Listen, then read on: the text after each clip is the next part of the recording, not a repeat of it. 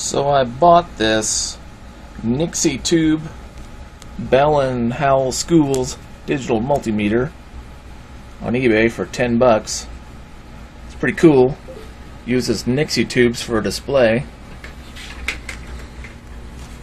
See them in there glowing. You can see all the old school ICs and just a bunch of junk in there. Anyway, so it's not very good, but it is fun to watch. So this is about a 19-volt test point.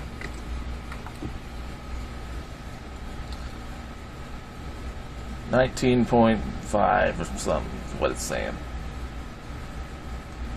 Hey, not bad for 9 bucks. Sure is fun to watch the numbers flip around.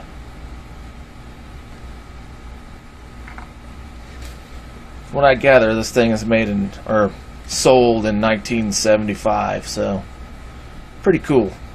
Anyway, that's all.